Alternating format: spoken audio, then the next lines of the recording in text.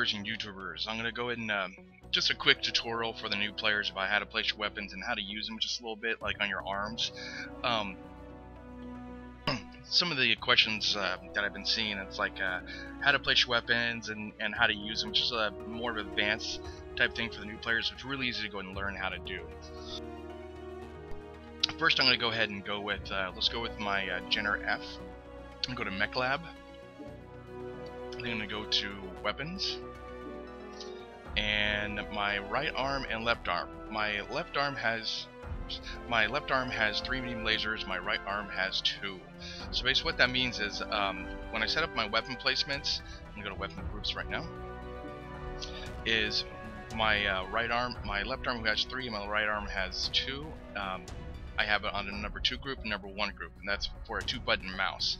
Now my mouse is 3 buttons, but I generally don't use the mouse wheel because it's a pain in the butt to go and use, so I just kind of just place them in 2 different type of weapon groups. That way it's just easier for me to go and use. If I needed to use them both at the same time, I just hit both buttons at the same time and go and use it that way.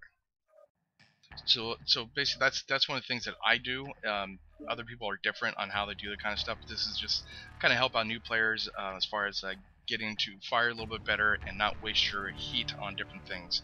So my right arm has 2, my left arm has 3. Oops, there we go. My left arm has 3 there. So I'm going to go to home and go to testing ground and go and show you what I'm talking about. I'm going to go to River City. And just a second here.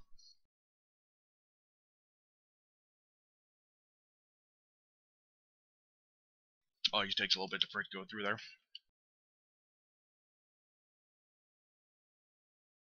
There we go. Okay, I'm going to go to a wall here. Now basically when you're getting hit with fire and all you see on your, if I look straight down the line, my right arm has more dominance on the building than my left arm does. See, my left arm shoots there, my right arm shoots there. So if I move this, so it's like this, it's going to hit the building, or I could hit like whatever's there. So if I'm right here, get back a little bit. In general, though, basically, like the general dynamics, right now I'm using my control button to talk, so it's locking the target there. So hold on a second.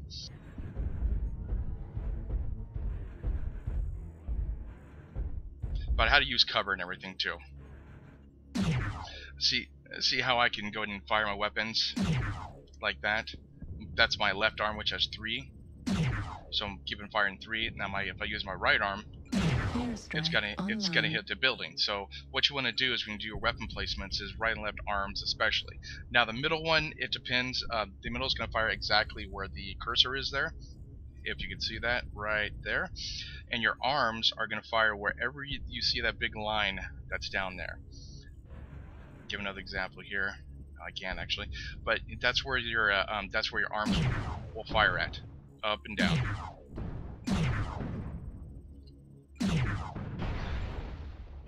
And also when you're moving along, if you're moving along the side here, I'll show you that. Well, for Jenner it's kind of hard because the arms are fixed place, but in general though, you can go and aim your weapons.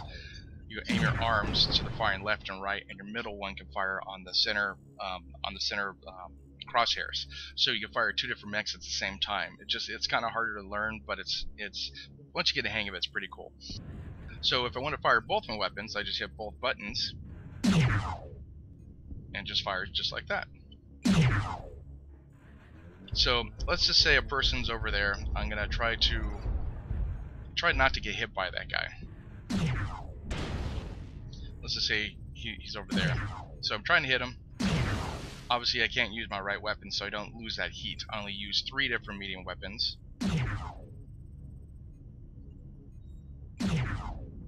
Instead of 5.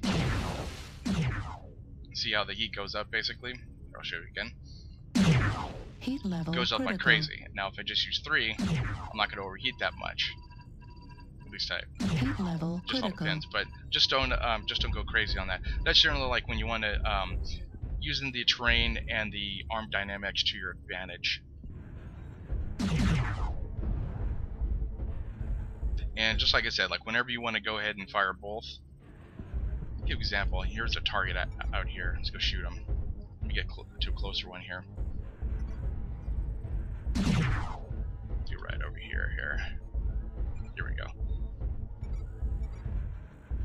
So there's a Centurion sitting right there. If I fire both, Target acquired. if I fire both, it's not going to happen. But if I only fire one, I could shoot his legs, I could shoot his arms, I could do like all the different things like right there. So that's what you want to do when you're. Don't expose yourself too much, because the thing, if he turns around and fires at you, he can only hit half your body. And normally they're going to aim straight center, which means he will hit that building. So that's kind of like General Dynamics 101 you can go and use for your games themselves. Yeah, I know it's just hard to get used to, but it's one of the things that over time you will learn. Trust me, it is hard to have all these different calculations and things go in your head and use them at the right time. I'm going to show you another video of what someone else did about how to use their main body. I was fighting this Centurion kind of one-on-one, and what he did, we kept on exchanging blows, and I kept on shooting. I wasn't turning my torso to go like mitigate the damage. He was actually turning torso, and I'm going to show you that right now. Welcome back. As you can see with this, I'm trying to use my right arm and use the cover that along the hill here for cover.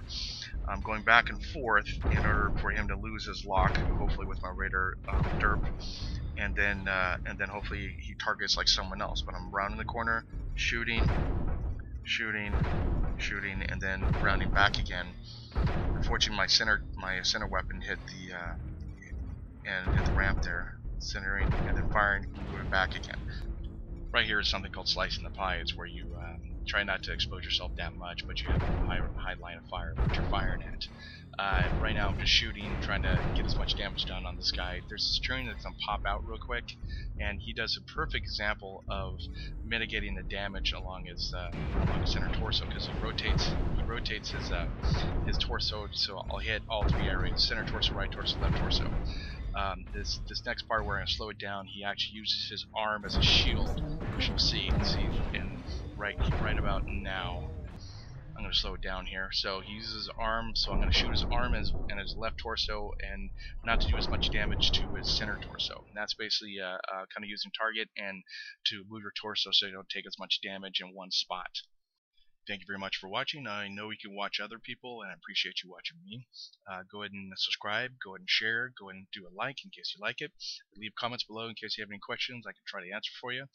Thank you very much, and you have a good time in Battlefield.